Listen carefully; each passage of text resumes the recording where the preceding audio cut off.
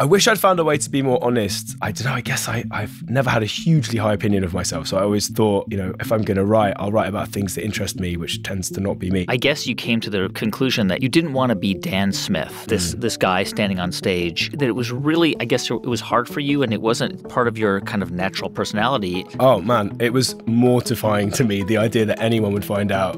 And it's so interesting, you know, being someone that loves music and hearing other people's stories and hearing about them, kind of their extroverted tendencies, getting up on stage all the time at school or at college, or, you know, banging down the doors of record labels and being like, you have to hear my music. I was the opposite. I was like, nobody has to hear this. Nobody should ever have to hear this. And that's where I think the idea of escaping through writing came. You know, if anything, for me, it was never really about me.